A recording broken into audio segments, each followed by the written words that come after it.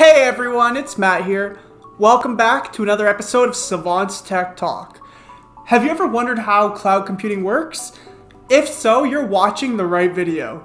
Today we're going to discuss what cloud computing is, and we'll be seeing exactly how cloud computing works, and we'll also look into what software as a service, platform as a service, and infrastructure as a service are. As always, if you have any questions as you watch this video, feel free to leave them in the comments down below. If you enjoy this video or find it interesting, don't forget to hit that like button and subscribe to this channel for more videos. Let's jump into it. So what is cloud computing? The word cloud means the data is stored using a network of remote servers on the internet.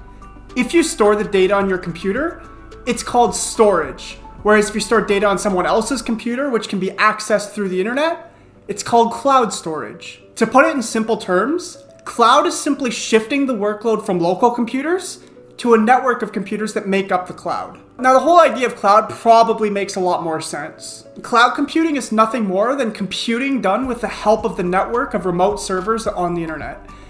It can be software, or it can be the entire platform. So now let's look at the basics of how cloud computing actually works. There is a computer or software, and this is the main unit that will perform the task. If you're talking about software as a service, it can be software. The software is installed on the computer or the server in X location. Usually it's a server because a single computer can't take all of the load. The entire server is connected to the internet. The server is programmed in such a way that anyone who has access to the internet can use this software. Of course, to access the server, you will need to open the IP address of the domain name of the server. Then the user will have to register on the server for authentication. Then they can start using the software installed on the server from their computer. All of the things work on the internet, as the user doesn't install the entire software onto their computer. It's called cloud computing. In this way, the user can access the details without having to install anything on their computer. Now that we've discussed what cloud computing is, and looked at the basics of how cloud computing works, let's look at the differences between software as a service, platform as a service, and infrastructure as a service. So SaaS stands for software as a service. So software as a service is, as you might have guessed, when you are using any software as a service from the internet. Some of the software as a service applications will be free, whereas some of them you will have to pay a small monthly or annual fee to access and use. You can easily use most of the software as a service directly by opening up the website from the browser. So let's talk about how this works and see an example. A great example here can be Dropbox or Google Workplace. Google Workplace is nothing but all of the Google applications that you use. It includes Gmail, Sheets, Docs, etc., etc. Now you're currently watching this video on YouTube, so therefore you're actually using a software as a service, which is YouTube.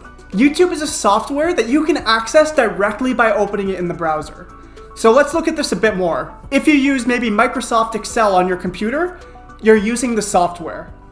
In the same way, if you're using Google Sheets, you're using software as a service. Here you're accessing the software that is stored in Google's server. So now let's look at platform as a service. As you might have guessed, this is when the entire platform is provided to you as a service. This is the place where you can't only just access software, but you can access the entire platform. Using platform as a service, one can create their applications. So therefore, platform as a service is mostly used by developers. Google App Engine is a good example of a platform as a service. Here you can host your application without any worries. To create and host your application, you will need an entire platform. So here, platform as a service is used. The entire platform is provided to you via the internet. You can easily create your application using a platform that is stored at a remote location. Some more examples of a platform as a service would be AWS Elastic Beanstalk, Windows Azure, and Heroku. And now let's look at infrastructure as a service. Sometimes you will need a lot more than just a platform or just software. If this is the case, you can use infrastructure as a service.